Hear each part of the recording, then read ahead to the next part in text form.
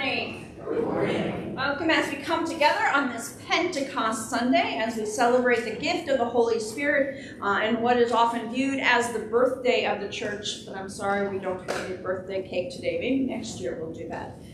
We do continue to pray for all those who are listed in your bulletin. We give thanks this day for the marriage yesterday, or the wedding ceremony, for Lauren Icken and her now husband, Jared Sweeney, and we rejoice with them on their new life together as they head into the future.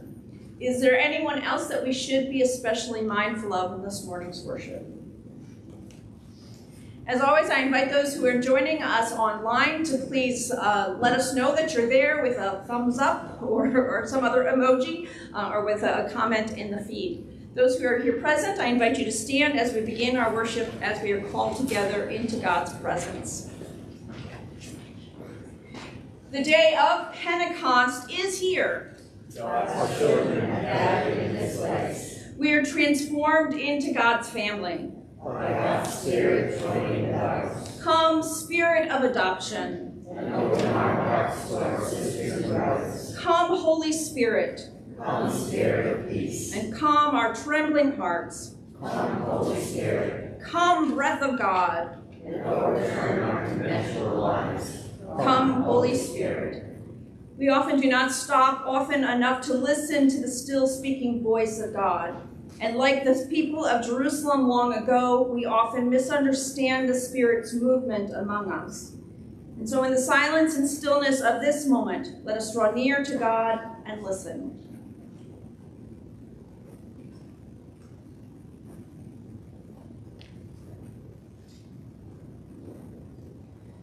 Let us confess together.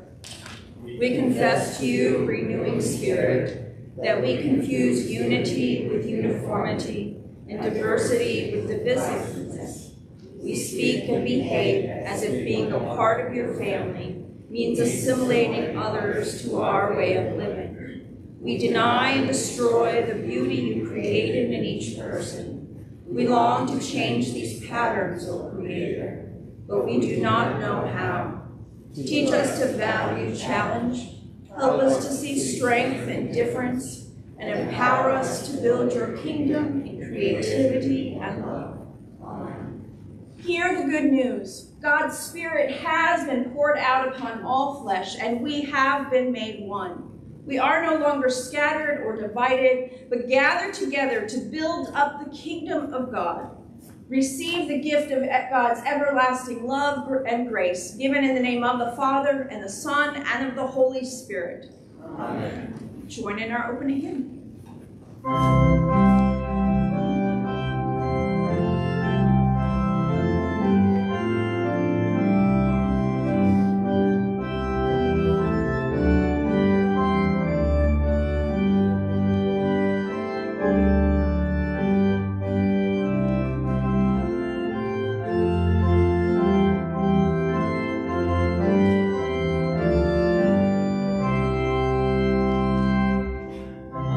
Day full of grace.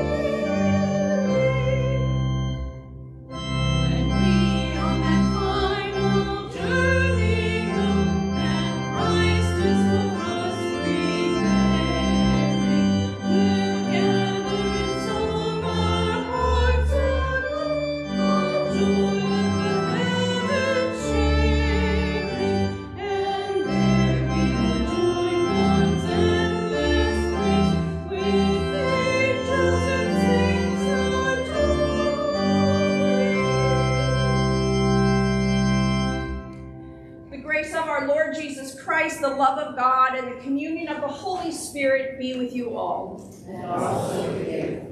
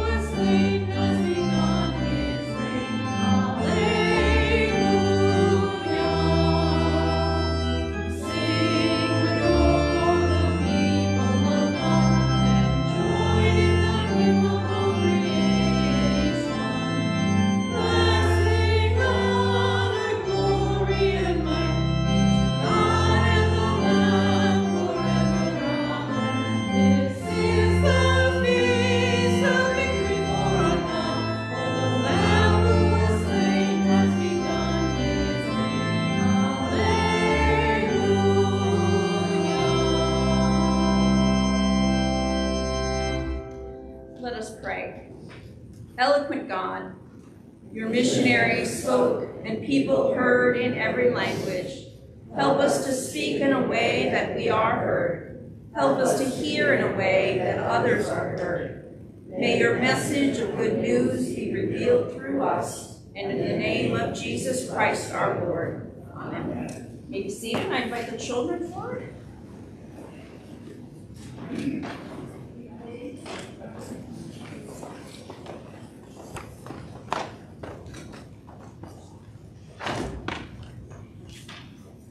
How you guys doing today? Liking this nice weather today? So, how many of you remember your dreams? Does anybody remember their dreams? I'm not very good at remembering their dreams. Do you know sometimes that you have dreamt at least? Yeah. All right. So sometimes they're really kind of weird. Like there was one time I dreamt that I was the goalie for the U.S. Olympic hockey team, which was really funny because one, I don't know how to play ice hockey, and number two, I'm not a very good skater at all. I don't know why. We almost won, but in my dream we just couldn't do it. I'm not sure why I dreamt that dream. I never thought about ever being a hockey player, but sometimes our dreams are kind of weird. But now there are other dreams that they're like waking dreams, things that we hope for, that we dream about happening. All right, so they're our day-to-day dreams. So do you guys have any of those day-to-day dreams? Like what are some things you hope for coming up? Anything? No hopes, I know, I don't believe that. Hoping for the end of school or for vacation. Maybe hoping for a trip someplace. Anything? How about you all out there? Anybody else have hopes, things that they hope for coming up? I want to go bowling again. Huh? I want to go bowling. You want to go bowling? It's so super crowded. Okay. Super crowded. Others? Anybody else have dreams or hopes? Come on, people. Hoping my vegetable garden grows well. You hope your best vegetable garden grows well. Good. Anybody else think of anything? I do want peace for everyone. Peace for everyone. Peace. So sometimes our hopes or our dreams are very specific things, like I hope our vegetable gardens grow up, or sometimes they're bigger, like hoping for peace for other things, that we dream about things sometimes being different than they are. But we can also dream about maybe what you're gonna be when you grow up, or what you're able to do maybe in a few years, like well, maybe a few more years driving, right? It's still quite a few years, right? So dreaming about those kinds of things. So I have a book. I'm going to pass on for you to look at it in Sunday school. And I know it's probably a little young for some of you, but it's called I Am God's Dream. And it talks about how we are God's dream, that we are God's dream, and some of the things she talks about is So I love who I am, the deep insides are quirky and curious, creative and kind, right? That I'm messy and clumsy, yet God calls me a treasure. So that we're God's dream, that God's writing my story, something good and not boring, that I'm here for a purpose and each day is worth exploring. To think about what's God's dream for us, and that we're already created in God's image, and that God loves us, but how we are also part of God's dreams and hopes for the world. So to go along with that, you'll each get one of these, which is an activity kit that you can use during the summer. And so like one of the things on the final pages, I have extras of, it says, you are God's dream that you can color and that you can give out to others to let other people know too that we are all God's dream. Right? So I will give that to you all to take with you. But first I think we all need to be woken up a little bit. So we're doing Alleluia, Alleluia, Alleluia. So we'll do the Alleluias this time, and the congregation will do the praise you the words. When you say your part, you stand up unless you are physically unable, truly physically unable to do it, and then you can just raise your hands. All right? Are you guys ready? Alleluia, Alleluia, Alleluia. Praise the Lord. Alleluia, Alleluia, Alleluia. Praise the Lord. We're going to stay down. They're going to be up. Praise the Lord. Alleluia. Praise the Lord. Alleluia. Praise the Lord. Alleluia. Everybody up. Praise the Lord. Thank you. You guys, the congregation can be seated. I know you guys go back to fill your cups. What I'm saying?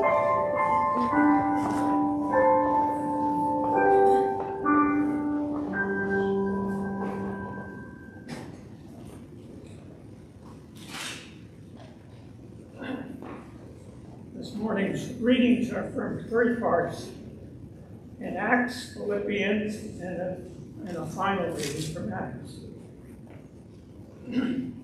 When the day of Pentecost had come, they were all together in one place.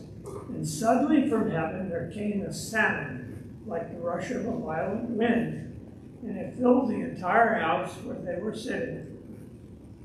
Divided tongues as of fire appeared among them, and a tongue rested on each of them. All of them were filled with the Holy Spirit and began to speak in other languages as the Spirit gave them the ability. Now there were devout Jews from every nation under the heaven living in Jerusalem. And at the sound of the crowd gathered and was bewildered, but each one heard them speaking in the native language of each. Amazed and astonished, they asked, "Are not all of these who are speaking Galileans? And how is it that we hear each of us in our own native language?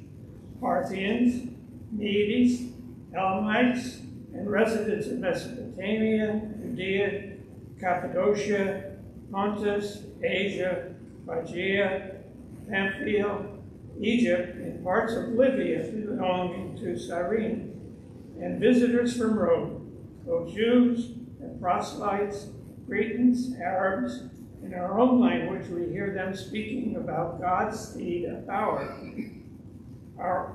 All are amazed and perplexed, saying to one another, "What does this mean?" But others sneered and said, "They are filled with wine." But Peter, standing with the 11, raised his voice and addressed them. "Men of Judea and all who live in Jerusalem, let this be known to you, and listen to what I said. Indeed, these are not drunk, as you suppose, for it is only 9 o'clock in the morning. No, that this is what was spoken through the prophet Joel.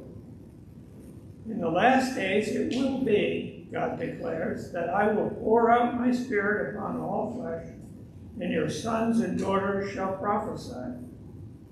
And your young men shall see visions, your old men shall dream dreams, even upon my slaves, both men and women. In those days I will pour out my Spirit, and they shall prophesy. I will show portents in the heavens above, and signs on the earth below, blood and fire and smoky mist. The sun shall be turned to darkness, and the moon to blood, before the coming of the Lord's great and glorious day. Then everyone who calls on the name of the Lord shall be saved. Word of God, word of life. Thanks be to God. You should read the next reading from Philippians. I get a second.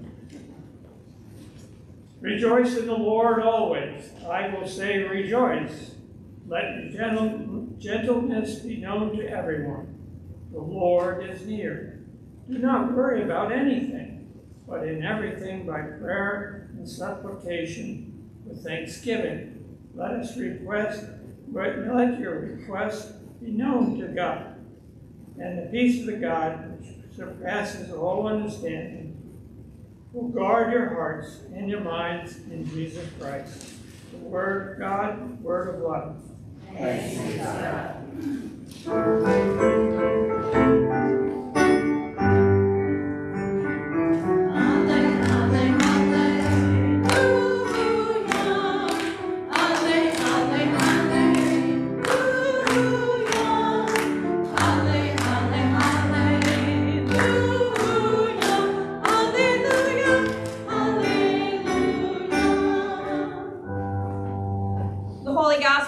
To John, the 14th chapter. Glory to you, O Lord. Jesus said to his disciples and to us, "And I will ask the Father, and he will give you another advocate to be with you forever. This is the Spirit of truth, whom the world cannot receive, because it neither sees him nor knows him.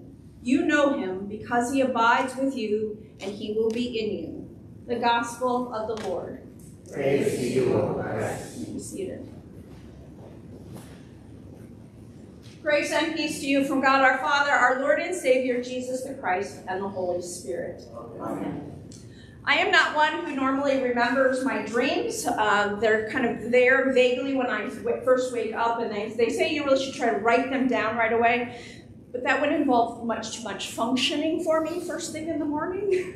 But sometimes I do wish I could remember my dreams because they seem so vivid at times. I kind of remember that aspect of them, that they're so vivid. And usually they involve something that had happened to me or that pieces kind of come together from my day-to-day life. And I wonder, maybe this was some way to figure out things from my life. Or maybe it's just trying to win pretend I play hockey and was a goalie for the U.S. hockey team. I don't know. But our sleeping dreams are one thing. Our day-to-day dreams are something else. They are our hopes, what we look for in our lives. And we have maybe lots of hopes for ourselves, for things that we hope to accomplish or we dream about accomplishing. Sure, I would love to win $1 million and be able to not have to worry about money for myself or for the congregation. That would be nice, right? That we wouldn't have to worry about that. But different kinds of hopes. Peter uses the words from the prophet Joel. Young men will see visions and old men will dream dreams. It wasn't just about the individual dreams. It was a sense of community, of what their hopes and dreams were for their community of faith, for the people of God, for God's dream for us. Martin Luther King Jr.'s famous speech is, "I have a dream." Not a dream about himself, but what we could be as a country or as a world. That where there would be places where all people would be judged on their character rather than the color of their skin. And unfortunately, that hasn't always in all places come true. Have dreams of what God's world could be really like when there aren't any shootings or killings. Where people don't act in bitterness or hatred towards one another, where people are accepted for who they are or who they love, where we can go and know that we can trust the person across from us, whether we know them or not. We hope hopes and dream dreams and think about the ways in which our world could be, if only. God's Spirit poured out upon all people. Now, there's lots of really dramatic scenes in Scripture. I think that's why there's been movies made about particular passages of Scripture in the past, but this is one I don't think they've ever made that I've seen a picture of. It's the tongues of fire above their heads and violent winds flowing about and upsetting everything, where everyone can now speak another language. Wouldn't that be great?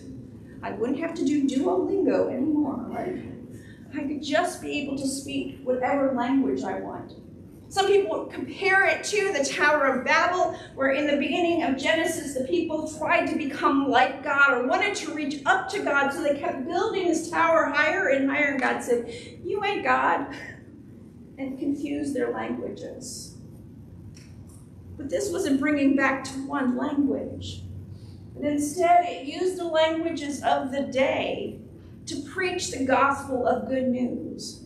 That it wasn't about what people spoke or how they spoke, but what was their message. People had gathered from all over for the Pentecost celebration. We think of it as a Christian celebration, like many things. It has its roots in Judaism. It was a harvest festival. And so this was one of the festivals that people would come from all over, from all these wonderful places that Ralph got to read about. I'm sorry, this is one of those weeks. Usually this is when confirmation falls and the confirmation students have to do it, so they got off the hook this year for it. But all these wonderful places that if we were trying to overlay this biblical map over today's map, it would be places like we know of Syria and Egypt, but also Iraq and Iran and Turkey and Greece and parts of Italy, that it would be in that region. Places often that cause us to be more fearful than anything else, places of war. And there's even a sense, if I kind of looked at it, might even be parts of Ukraine and Georgia, if I'm knowing my geography not really well. But it's in those. Places where there continues to be conflict and fear-driven. But it was for all those places that the message there, as well as across the world as Paul spread it throughout the land, that needed to hear that message of God's good news, to present God's dream for the world to all people. Of God's dream that all people would know of God's great love for them because of Jesus, who died on the cross and rose again to say that death was not the final say. And that from the things that are dying or are bitter or are hateful in this world, that new life can arise from that. That God can resurrect the places in our world that are struggling, and that hope can burst forth from that. Even after fires have scorched the land, it doesn't take long until green begins to appear again. And even after places have been through difficult times, they begin to see the ways in which they can bring new life. I think about the end to apartheid, that one of their things that they tried very hard to do was then have what they call the Truth and Reconciliation Commission, where it named the hardships of those times. It named the sins and the evil that they had experienced for so many years, but that from that wasn't the final say. It wasn't the death of that, but new life and reconciliation and naming the truth, naming the hardship, but growing out from that. God dreams dreams for our world. Wants so much more than what we have around us. And that as God's people, the Spirit pours down upon us. We may not always have those dancing tongues. We may not always feel the Spirit. But God's Spirit is still in us and can work through us as we interact with people day in and day out, no matter where we go. Some may go as missionaries to other places, but you are sent as God's missionaries today into our community here. Whoever you come into contact with this week, God has sent you there. God's Spirit is with you there as you go into the world. God's Spirit is there to help you to preach, to proclaim those words of grace and hope. Maybe not in words of Scripture, unless those come to you, and God gives those to us when we need them. But most certainly in words of caring and compassion, of looking beyond my own wants and needs and hearing where someone else is coming from, hearing their stories, hearing where they need to hear the grace of God in their midst, to put myself aside and listen and pay attention. There's been things going on in one of our other synods out west this for a while, and things have been really difficult, and I was watching one of their synod assembly, and there's a lot of hurt there going on, really around the issues primarily of racism. And some people heard it and some people didn't. And there were acts even of violence against one person there too. Nobody really got hurt, but scared. But it's starting that process there to begin some healing because things were named out loud, even when they were difficult to hear. And that it's a long time in coming, and it's going to take a long time for healing to happen there, as well as across our world as we see issues of racism continue to spring up everywhere.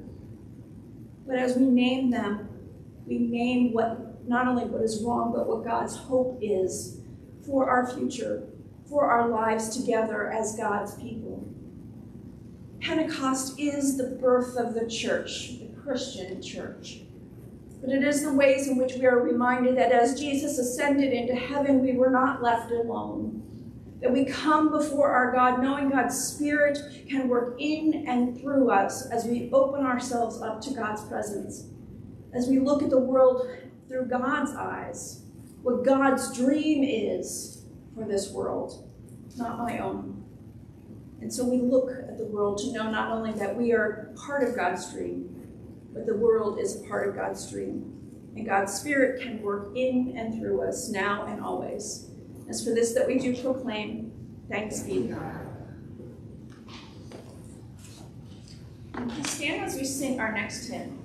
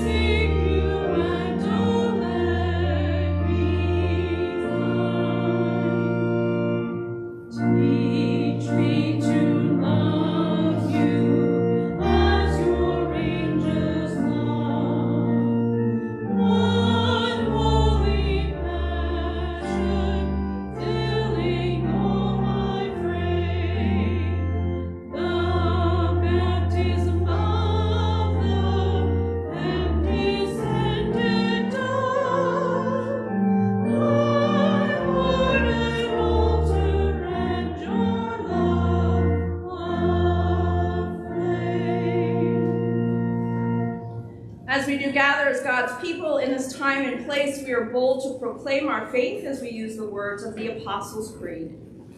I believe in God the Father Almighty, creator of heaven and earth.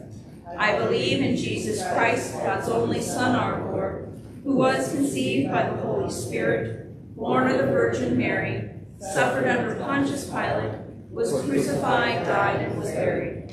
He descended to the dead. On the third day he rose again. He ascended into heaven and is seated at the right hand of the Father, and he will come to judge the living and the dead. I believe in the Holy Spirit, the Holy Catholic Church, the communion of saints, the forgiveness of sins, the resurrection of the body, and the life everlasting. Amen.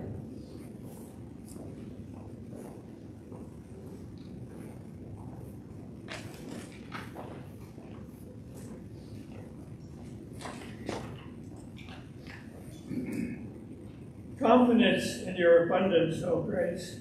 O Lord, we pray for the church and the world and all those in need.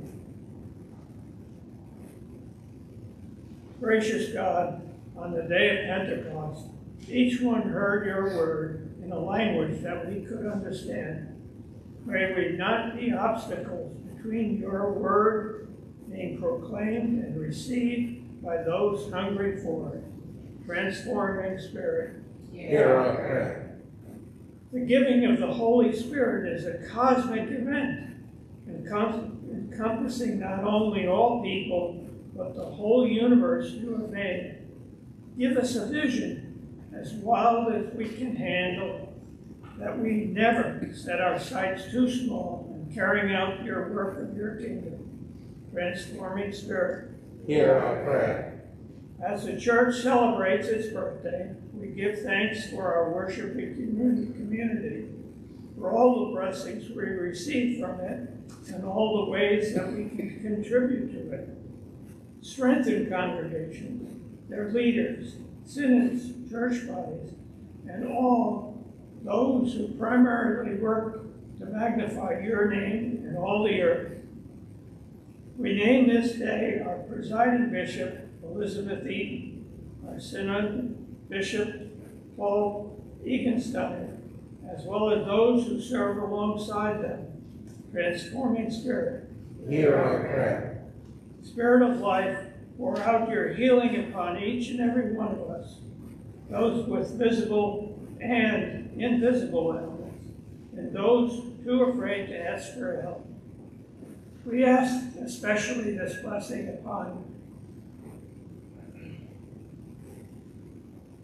as well as Thomas, Kathy, Tim, Sean, Josh, Shannon, Robert, Ed, Wanda, Cliff, Nicole, Jeff, those who are known to name them, and those who do not know Christ's name. Transforming Spirit, hear our prayer.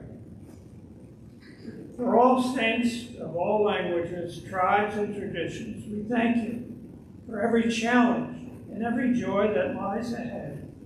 We bring our gratitude and ask your protective power. Make us one, O God, as only you can. Transforming Spirit, hear our prayer. Here other petitions may be offered.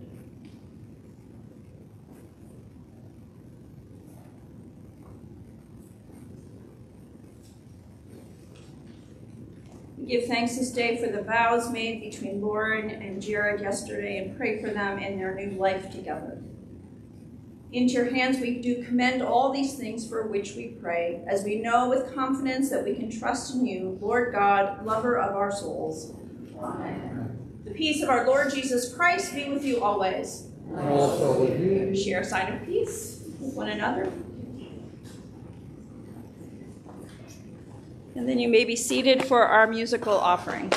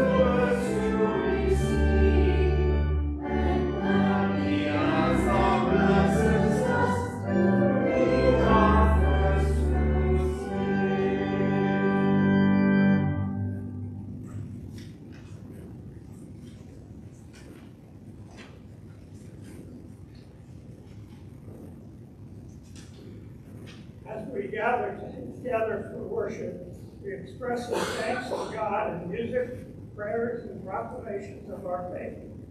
We humbly offer these gifts for the sake of God's mission in the world. Holy Lord, we bring before you the best of what we have to offer. We recognize the needs of others and desire to make your world work for good. Accept these gifts that we offer to the rich diversity of your earthly community, and use them to unite rather than divide us. For Jesus' sake we pray. Amen. The Lord be with you. And also with you. Lift up your hearts. We lift them to the Lord. Let us give thanks to the Lord our God. It is right to give our thanks and praise. It is indeed right, our duty and our joy, that we should at all times and places give thanks and praise to Almighty and merciful God for the glorious resurrection of your Savior, Jesus Christ, the true Paschal Lamb who gave himself to take away the sin, who in dying has destroyed death, and in rising has brought us to eternal life. And so with Mary Magdalene and Peter and all the witnesses of the resurrection, with earth and sea and all their creatures, with angels and archangels, cherubim and seraphim, we praise your name and join their unending hymn.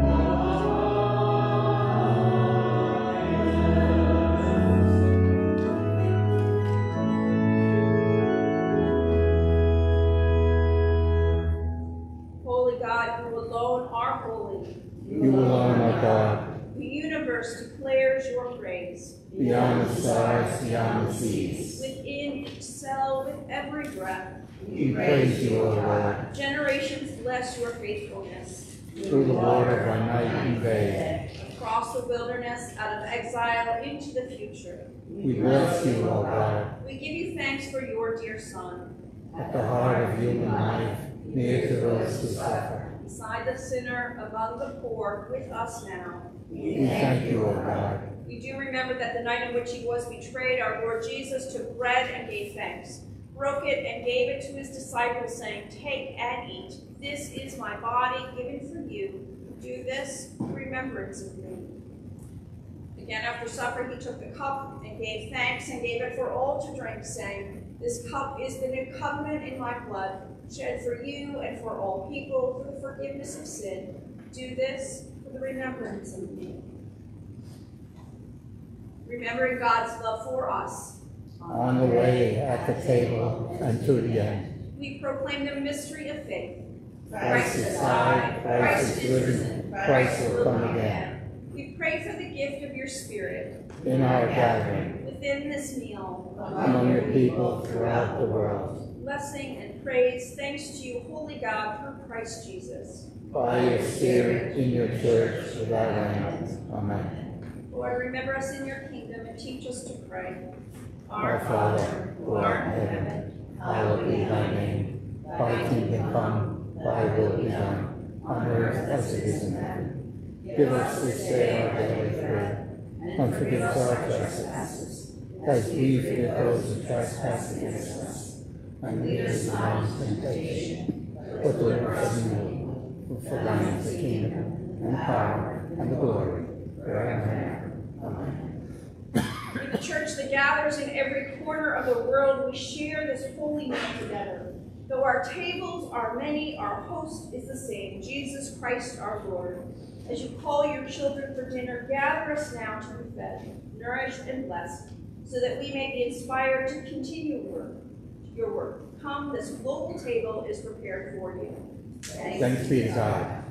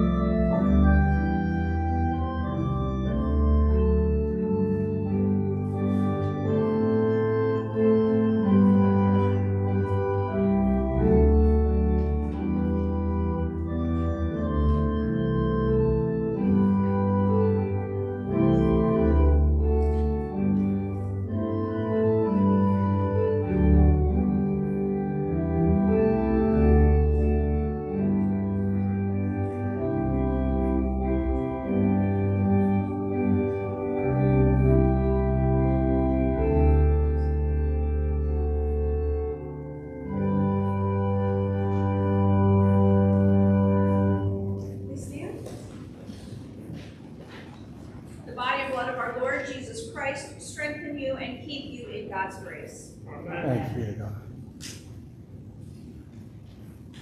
O God, our life, our strength, our food, we give you thanks for sustaining us with the body and blood of your Son. By your Holy Spirit, enliven us to be his body in the world, that more and more we will give you praise and serve your earth and its many peoples. Through Jesus Christ, our Savior and Lord. Amen. You may be seated. Take this opportunity to share mission and ministry announcements. I'd ask first if any have any announcements they'd like to share. Next Sunday, we do start our summer schedule, so we are back to one service at 9:30. For some, you get an extra hour of sleep. For those who come to the later service, they have to get up earlier. But just a reminder about that. Next week is also Trinity Sunday. We celebrate our name, in a sense, as we begin our summer series. We are still collecting items for the Lutheran World Relief baby kits. There is a full list in the back on the table that has all the items that we need. You don't have to buy everything on the list, but anything there, or you can get money to myself or Irene, who's going to be in and out of town, but you can put it in the offering plate as well, just designate that that's what it is for. We hope to begin to start putting them together in mid-July, but we'll have a date for you soon. Also in the back, there's also a sheet about our TerraCycle program that we have resumed. This is recycling items that normally you can't put out for recycling, like makeup and shampoo bottles and toothpaste tubes and the like. So there is a list in the back of what we do accept for that. And in the closet, in the hallway here are bins where you can put those items in. Please empty out any lotion or shampoo bottles, just because it makes it really messy if you don't. So just a reminder about that.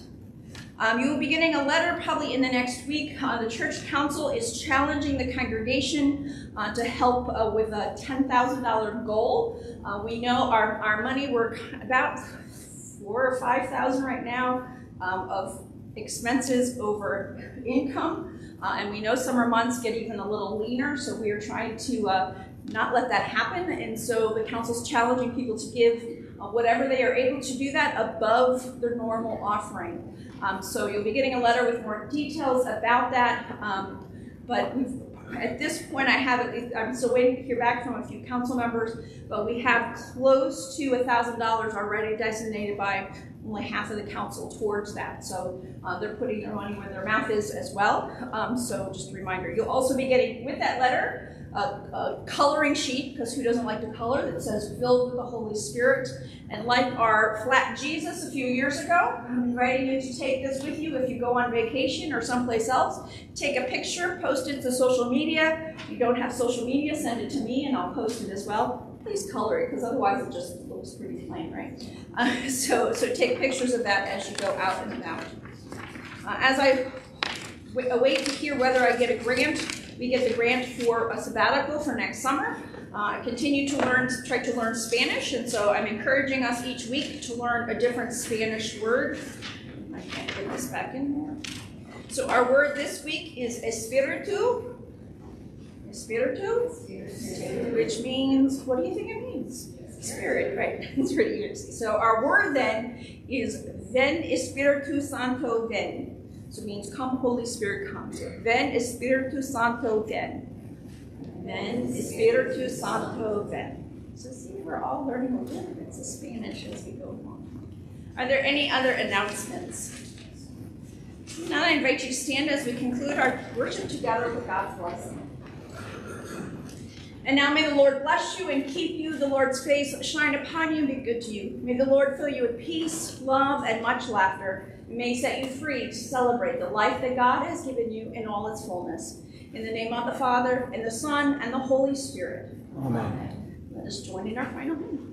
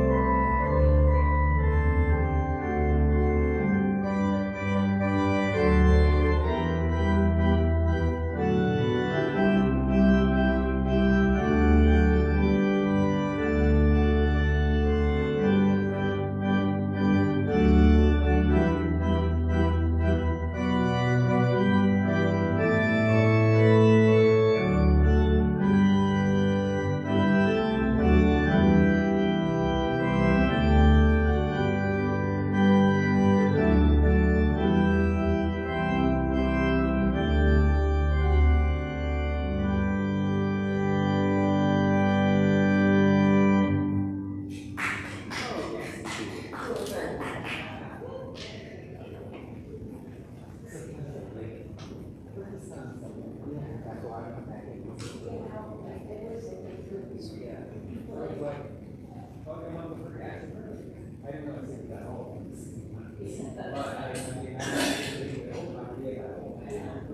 still do play something that long ago. Anyway, let's see. Good to hear. Yeah, listen to the last one. Are you going home now, Hon?